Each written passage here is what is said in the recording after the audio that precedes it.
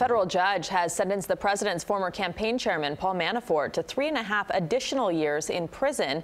That's on top of the roughly 4-year sentence he received in a separate case last week. Manafort pleaded guilty to 2 conspiracy charges. The judge noted that Manafort consistently gave false testimony about his interactions with a Russian political consultant with ties to Russian intelligence agencies. Now, former Assistant U.S. Attorney David Weinstein from the Hinshaw law firm here in South Florida joins us. And David, some people think that Paul Manafort got off easy. Not surprisingly, his attorney doesn't agree. Let's listen to what the attorney said. I think the judge showed that she is incredibly hostile towards Mr. Manafort and exhibited a level of callousness that I have not seen in a white-collar case in over 15 years of prosecution. So do you find anything odd about this reaction, or is this a pretty common reaction from an attorney in this type of a case? Well, he hasn't practiced down here in South Florida.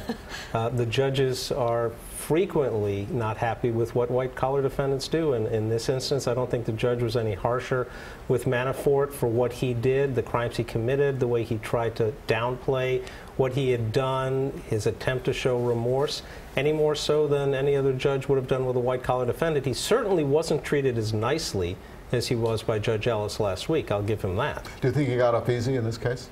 Well, I'm a little surprised that it didn't get closer to the 10 years that she could have imposed on him.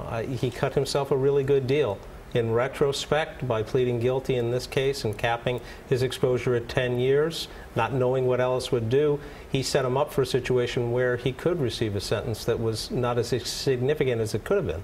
So a lot of people talking about Manafort's relationship with President Trump and the possibility that maybe the president could pardon him down the road, but now he's facing additional charges in New York, state charges, and he could have more charges coming down from the state. Why is this significant? Well, that's his bigger problem. The president can pardon him for federal crimes. That's within his jurisdiction, and he's entitled to do that whenever he wants to do it.